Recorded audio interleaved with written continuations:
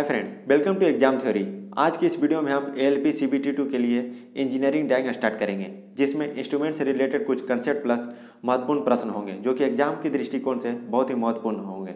अगर आप अभी तक इस चैनल को सब्सक्राइब नहीं किए हैं तो सब्सक्राइब कर लें और बेल आइकन को दबा दें ताकि हमारे आने वाली वीडियो की अपडेट मिल सके।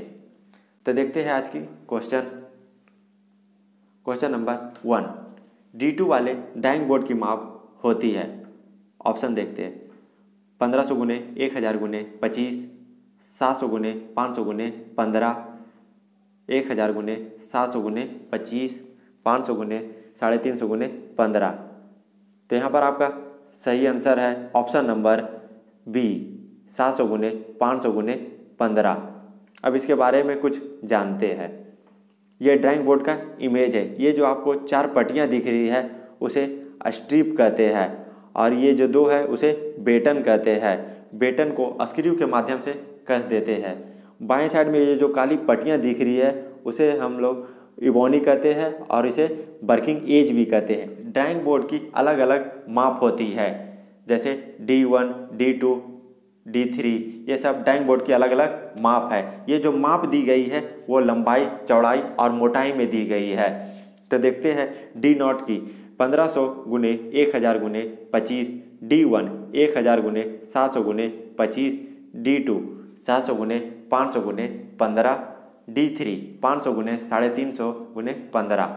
अगर आपसे कोई पूछे कि अधिकतम लंबाई क्या होगी तो 1500, चौड़ाई तो 1000 और मोटाई तो 25। अगर आपसे कोई पूछे ड्राइंग बोर्ड की न्यूनतम माप क्या होती है तो लंबाई में 500, चौड़ाई 350 और मोटाई 15। अब देखते हैं next question number 2। Drawing board किस लकड़ी से बनी होती है? ऑप्शन देखते हैं। जैतून, ओक, मेसोनाइट, सागवान। तो यहाँ पर आपका सही आंसर होगा option number C, मेसोनाइट। Drawing board जो सामान्यतः जो बनाई जाती है वो मेसोनाइट की ही बनाई जाती है। Next question number 3। Drawing board पर बाएं सिरे पर लगे काली रंग की पट्टी को क्या बोलते हैं? ऑप्शन देखते हैं। Ebony, blade, battens, none of these. तो यहाँ पर आपका सही आंसर है ऑप्शन नंबर ए।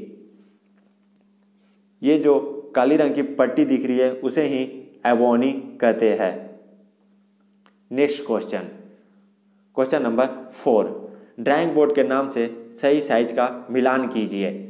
तो यहाँ पर पहला है D0। तो D0 का माप होता है 1500 गुने 1000 गुने 25। तो यहाँ पर A का 2 ऑप्शन में देखते हैं। A का 2 किसका है तो ऑप्शन नंबर सी। तो यहाँ पर आपका सही आंसर हो जाएगा option number C. Next question number 5। T² किस लकड़ी का बना होता है? ऑप्शन देखते हैं। जैतून, ओक, मेसोनाइट, सागवान। तो यहाँ पर आपका सही आंसर है ऑप्शन नंबर डी, सागवान। T² है जो कि सागवान लकड़ी का बना होता है। ये फिगर में T² का फिगर है। ये है T² का 2 भाग होते हैं, ब्लेड और हेड होते हैं और ये जो ब्लेड है वो 90 डिग्री कोण पर सेट किए जाते हैं।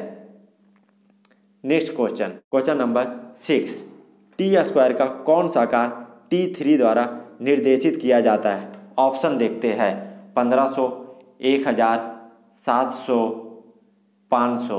तो यहाँ पर आपका सही आंसर है ऑप्शन नंबर डी, 500। अब इसके बारे में कुछ जानते हैं। T² के अलग अलग साइज होते हैं।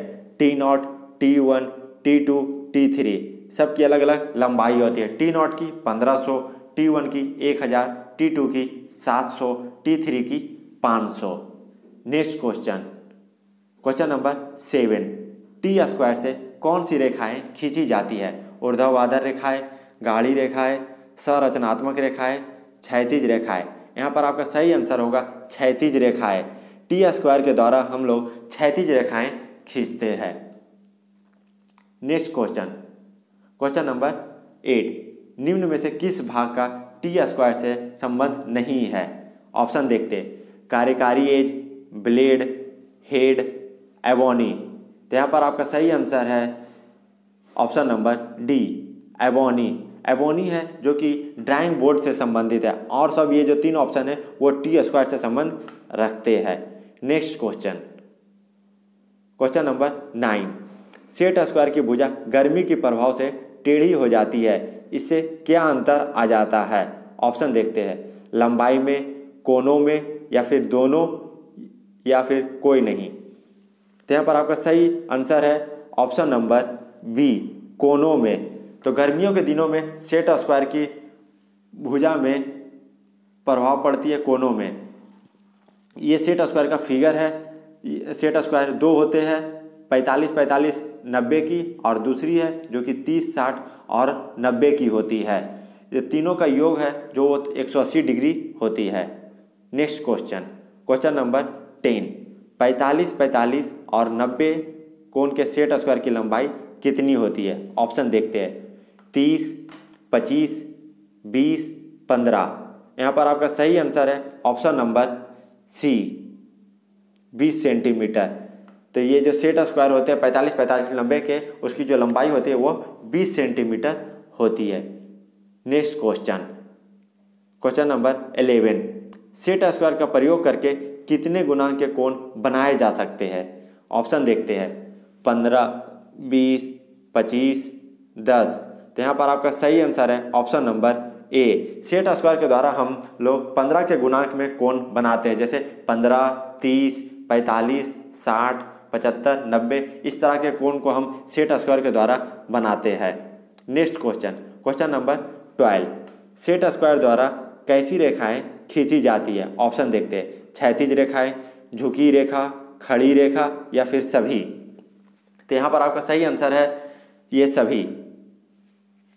सेट स्क्वायर के द्वारा हम लोग क्षैतिज रेखा, झुकी रेखा और खड़ी रेखा सभी खींचते हैं।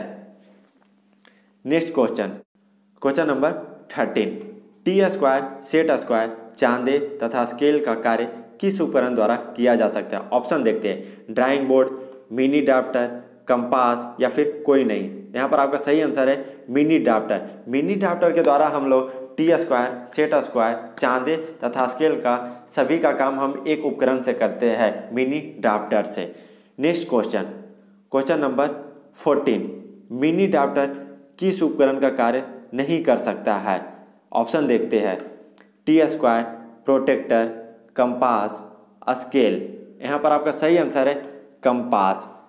मिनी ड्राफ्टर के द्वारा हम लोग कंपास का काम नहीं कर सकते हैं। क्वेश्चन नंबर 15, मिनी ड्राफ्टर में कितनी भुजाएं व पैमाने होते हैं? ऑप्शन देखते हैं, 2 4 6 5। यहाँ पर आपका सही आंसर होगा option number A, mini drafter में 2 भुजाएं व पैमाने होते हैं। Next question, question number 16, mini drafter का स्केल का कोण कितने डिग्री का होता है? ऑप्शन देखते हैं, 90 डिग्री, 60 डिग्री, 45 डिग्री, 30 डिग्री। तो यहाँ पर आपका सही आंसर होगा ऑप्शन नंबर ए, 90 डिग्री। तो मिनी ड्राफ्टर में जो स्केल का कोण होता है वह 90 डिग्री का होता है। नेक्स्ट क्वेश्चन, क्वेश्चन नंबर 17, छोटी कंपास द्वारा कितने व्यास के वृत्त व चाप खींचे जा सकते हैं? ऑप्शन देखते हैं, 10 mm से 15 mm, 15 से 20 mm, 25 से 50 mm तक, 25 से 40 mm तक। यहाँ पर आपका सही आंसर होगा 25 से 50 mm। छोटे कंपास के द्वारा हम 25 mm से 50 mm तक का चाप खींच सकते हैं। अगर आपसे कोई पूछे कि बड़ी कंपास के द्वारा कितने व्यास के वृत्त व चाप खींचे जा सकते हैं, तो आपका यहाँ पर सही आंसर होगा 50 mm से अधिक का चाप हम लोग बड़ी कंपास के द्वारा खींच सकते हैं। Next question, question number 18, French curve से खींची गई रेखा कैसी होती है? ऑप्शन देखते हैं, क्षैतिज, वक्र, ऊर्ध्वाधर, समानांतर। तो यहाँ पर आपका सही आंसर होगा ऑप्शन नंबर बी, वक्र रेखा। फ्रेंच कर्व के द्वारा हम लोग वक्र रेखा खींचते हैं, जैसे कि ये जो है ये कर्व लाइन है, इस तरह के हम लोग वक्र रेखा किसके द्वारा खींचते हैं? फ्रेंच कर्व के द्वारा खींचते हैं। Next question, question number 19, scale के द्वारा कैसी रेखा खींची जाती है? ऑप्शन देखते हैं, वक्र, रेखीय, क्षैतिज, ऊर्ध्वाधर। तो यहाँ पर आपका सही आंसर होगा ऑप्शन नंबर बी, रेखीय। स्केल के द्वारा हम लोग रेखीय लीनियर लाइन खींचते हैं। Next question, question number 20, scale का न्यूनतम मान कितना होता है? ऑप्शन देखते हैं, 1 mm, 0.5 mm, 2 mm, 0.1 mm। तो यहाँ पर आपका सही आंसर होगा option number B, 0.5 mm। Scale के द्वारा हम लोग न्यूनतम 0.5 mm का माप ले सकते हैं। अगर आपको यह वीडियो अच्छा लगा तो लाइक करें, शेयर करें, सब्सक्राइब करें। आगे भी हम इसी तरह के वीडियो लाते रहेंगे। धन्यवाद।